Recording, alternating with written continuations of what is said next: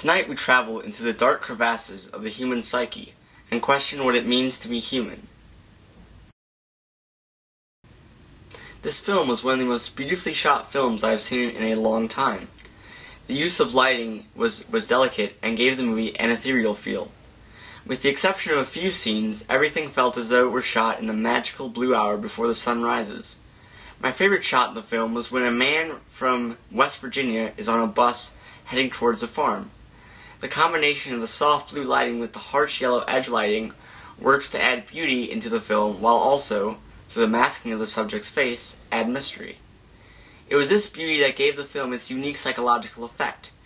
Bestiality and zoophilia are subjects that are widely thought of as highly deplorable. The cinematography did everything it could to combat these stereotypes. The pacing of the film was very good. I never found myself thinking the movie was moving too slow or too fast. The scene that disturbed this wonderful pace was one in which an actor in the film was interviewed. This scene not only breaks the pace but also confuses the viewer and breaks the illusion of the film. When watching it, I was not sure who the character was and what role he played in the film, or even if the events he was referring to took place in the timeline of the film or in actuality. The method of storytelling was unique in this film. Instead of laying out the events in chronological order as they unfolded, the film jumped back and forth, referencing events both before and after the death of Mr. Hands. This is not as extreme as in other films like Memento, a film which the entire story is in reverse.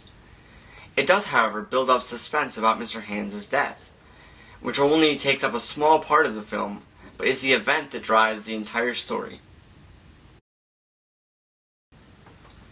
When the director began to speak about the film, I could not help but feel as though he himself was trying not to laugh out loud.